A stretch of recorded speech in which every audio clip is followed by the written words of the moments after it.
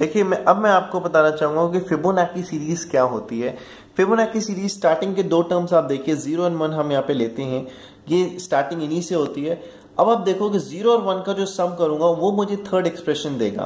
That means कि 0 और 1 का जब मैं सम करूंगा तो मुझे ये 1 मिला, जब इन दोनों का मैं सम करूंगा 1 और 1 तो मुझे ये 2 मिलेगा, और जब इन दोनों का 1 और 2 का मैं सम करूंगा तो मुझे यहाँ पे थर्ड मिलेगी। तो इस तरह से चल रहा है। जब 3 और 5 का सम करूंगा तो मुझे यहाँ पे ये 8 मिलेगा, 5 और 8 का जब मैं सम करूंगा तो मुझे 13 मिलेगा, 8 एंड 13 का जब मैं सम करूंगा तो मुझे 21 मिलेगा, एंड सो ऑन। तो इस तरह से फिबोनाची सीरीज चलती है और इसी के ऊपर अब हमने प्रोग्राम बनाना है। तो आइए देखते हैं कैसे हम प्रोग्राम बनाएंगे फिबोनाची सीरीज का।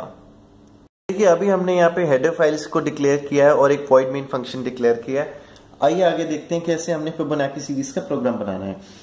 तो यहाँ पे मैं लेट्स से स्टार्टिंग के जो दो टर्म्स हैं उनको पहले एज इट इज प्रिंट करा देता हूँ। Let's say int x is equal to 0 जो कि यहाँ से शुरुआत होती है फिबोनाची सीरीज की, and int y is equal to 1।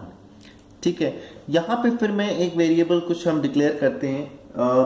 For example let's say int r जो कि रेंज बताएगा कि कितने नंबर ऑफ टर्म्स चाहिए। लेट्स से हम यहाँ पे r इज इक्वल टू अभी 10 इनिशियलाइज कर देते हैं कि हम 10 टर्म्स तक की हमें फिबोनाची सीरीज चाहिए। इसको आप स्कैनएफ के थ्रू यूजर से इनपुट भी करा सकते हैं। ठीक है, और इसके बाद यहाँ पे एक आई वेरिएबल डिक्लेयर करता हूं मैं इंटीजर टाइप का, जो कि हम फॉर लूप में यूज करेंगे, और इसके बाद एक सम वेरिएबल भी यूज करेंगे हम, तो उसको भी हम यहाँ पे डिक्लेयर कर लेते हैं। ठीक है, इसके बाद मैं क्या करता हूं कि प्रिंटिंग करा देता हूं एक्स और वाई की, 0 और 1 की। ठीक है, परसेंटाइल डी और इसके बाद x, y एंड सेमीकोलन। इसके बाद देन मैं यहाँ पे फॉर लूप चलाता हूँ for i is equal to 3 से इसलिए करा रहा हूँ क्योंकि स्टार्टिंग के दो टर्म्स जो हैं वो मैं ऑलरेडी प्रिंट करा चुका हूँ, तो मुझे 3 से अब प्रिंटिंग करानी होगी। 3 से मैं अपना जो फॉर लूप है वो चालू करूंगा, और i is less than is equal to r जो हमारी यहाँ पे 10 डिफाइन की हुई है, मतलब that is the range, right. And यहाँ पे फिर मैं करूंगा i प्लस प्लस, और उसके बाद मैं यहाँ पे एक चीज करूंगा कि सम is equal to x plus Y. जो भी सम है x प्लस वाई का वो मैं कर दूंगा। उसके बाद क्या करूंगा, x is equal to Y, जो y की वैल्यू है वो x को दे दी जाए, एंड जो सम की जो वैल्यू है वो y को असाइन कर दी जाए। और ये फॉर लूप यहाँ पे मैं इसको यहाँ पे, और इसके बाद फिर मैं यहाँ पे करूंगा प्रिंट एफ सम परसेंटाइल डी।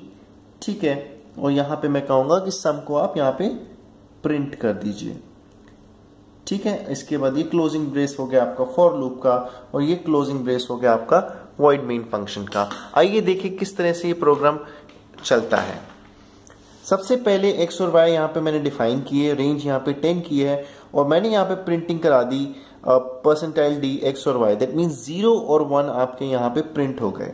अब i की वैल्यू यहाँ पे 3 है, 3 से हम यहाँ पे चालू करेंगे i।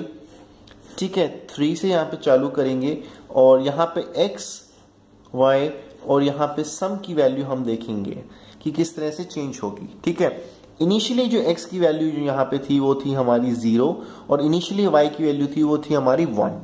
ठीक है, सम इज इक्वल टू, जब i less than is equal to 10, हाँ दैट मीन्स ट्रू है, हम यहाँ पे अंदर घुस जाएंगे। सम की value is equal to x plus Y, that means सम की वैल्यू जो यहाँ पे आएगी वो हमारी हो जाएगी 0 प्लस 1, दैट मीन्स सम की वैल्यू हो जाएगी 1। ठीक है, उसके बाद मैंने कहा जो y की वैल्यू है वो x में असाइन कर दी जाए, मतलब y की वैल्यू 1 थी वो x में आ जाएगी। नाउ दी x की जो न्यू वैल्यू होगी वो होगी 1, और जो सम की वैल्यू है वो y में चली जाए, दैट मीन्स सम यहाँ पे 1 है, सम की वैल्यू y में चली जाए, दैट मीन्स y की वैल्यू हो जाएगी 1। ठीक है, और इसके बाद मैंने कहा print F some, that means सम की वैल्यू जो 1 थी उसको आप प्रिंट एफ करा दीजिए, दैट मीन्स यहाँ पे 1 प्रिंट हो गया। इसके बाद जब दोबारा i की वैल्यू यहाँ पे इंक्रीमेंट होगी, 4 होगी, i की वैल्यू यहाँ पे हमने की 4 करने पे बाद अब आप देखोगे 4 इज लेस देन 10, हाँ जी ट्रू है। सम is equal to x plus Y, x और y की वैल्यू जो करंट लेटेस्ट वैल्यू है वो 1 है, दैट मीन्स सम की वैल्यू यहाँ पे हो जाएगी 2, सम की वैल्यू हो गई 2। ठीक है, इसके बाद मैंने कहा जो y की वैल्यू है वो x को दे दी जाए, y की वैल्यू यहाँ पे 1 थी, दैट मीन्स यहाँ पे 1 हो गया, और इस वाले स्टेटमेंट से हो रहा है y is equal to some, that means सम की जो वैल्यू थी 2 वो दे दी जाए y को, तो y की जो न्यू वैल्यू होगी वो होगी 2, और हमने कहा प्रिंट एफ सम मतलब प्रिंट सम की वैल्यू यहाँ पे 2 थी, तो यहाँ पे मैंने 2 को प्रिंट करा दिया।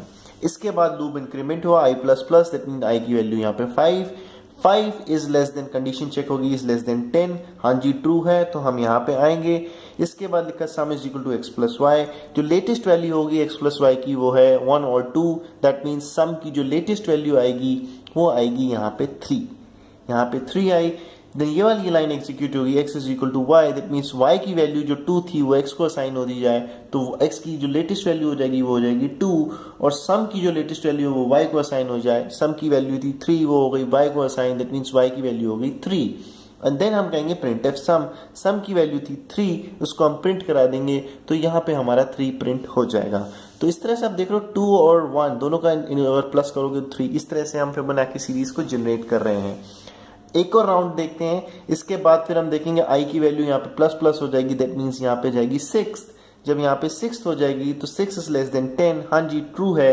इसके बाद दैट मीन्स कि हम लूप के अंदर घुसेंगे, x प्लस वाई की वैल्यू हो जाएगी 2 प्लस 3 विच इज 5, तो सम की वैल्यू यहाँ पे हो जाएगी 5, देन y की वैल्यू x को साइन कर दी, दैट मीन्स 3 की वैल्यू यहाँ पे आ गई, और इस प्रकार आप देख सकते हो ये जो 5 है वो यहाँ पे आ जाएगा, दैट मीन्स 5 यहाँ पे आ गया।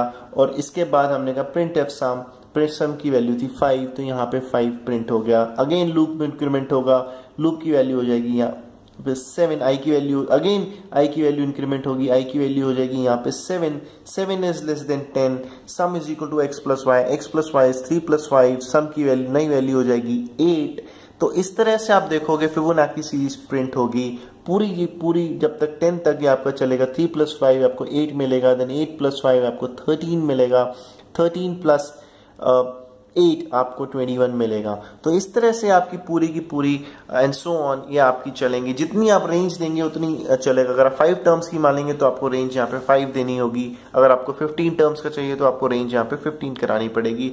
So this is the code of Fibonacci series and this is the program of Fibonacci series.